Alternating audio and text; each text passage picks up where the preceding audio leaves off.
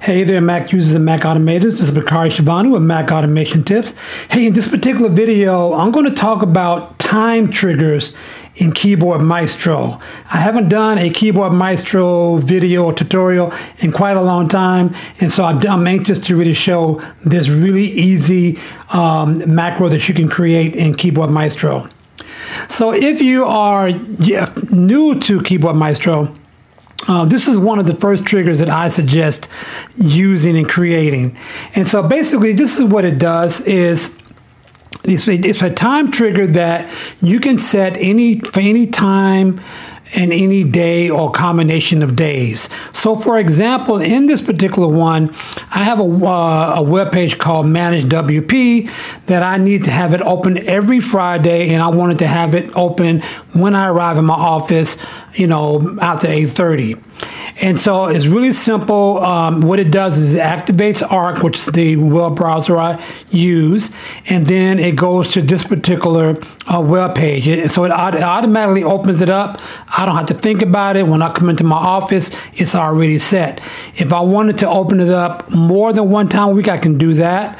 Or even if I wanted to go and I wanted to add another time, say I wanted to open up on, so I can click all these off, the ones here like this, and then I say I wanted to open up on Tuesday as well, but I wanted to open, say, at 1:30 p.m. or something like that. So I can do that and set it up. This is a really good management tool because it's just one less thing I have to do, and anytime that I can use time triggers to get things done, I try to do it. I don't use them a lot, but the few times that I do use it is really, really helpful. Now, let me talk to you about some other time triggers in here. There's another one called periodic time triggers. And that means that if I wanted this to open between, let's say 8:30 and 5:30, and I wanted to open every 10 minutes or like every hour or something like that. So say take it down to every hour. So there's something that I want to have a reminder to do like every hour. If I want to take a break every hour, then I can just do that and have something happen. And then you can select which days you want it to do that. So that's another one you can do. And then this another one that is called a Cron time, and the Cron time is there's a help page that Keyboard Maestro puts out, and I'm going to leave that in the show notes description. Is that you can set for the trigger on a certain day of the month and a certain time. So right here it says at 12:15 on Saturday, which is also day 1 and 7 of every month. So it's the first Saturday of each month. So it's a little bit complicated on how to use it, but the instructions are really good. It gives you a lot of good examples how to do it. But again, this opens up a particular web page and opens up my Slack on the first Saturday of the month. Now, if I'm at my computer, which I usually am at that time, right? Suppose I don't want it to do that. I want to stop it. So basically, I can go here and I go set actions to time out.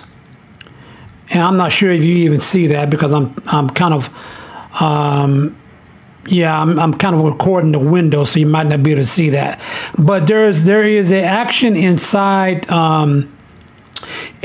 Keyboard Maestro in which you can have the action. If you go here and you have it, click on this and you have it says, set action to timeout. You can do that, and that way I can have time to stop the action from running if I want to do that. So then, let's see, what else do we have? You can also do what's called wake triggers. And that's kind of a time trigger as well. So when your computer wakes at a certain time, this trigger will run. The same thing it has for a sleep trigger here, right? Same thing. So if your computer goes to sleep at the time you want something to run before it goes to sleep, you can do that as well. So that's, and I use it for also Amphetamine is another app that I use. And basically I want it to come on, I want my computer to come on at 8:30 in the morning.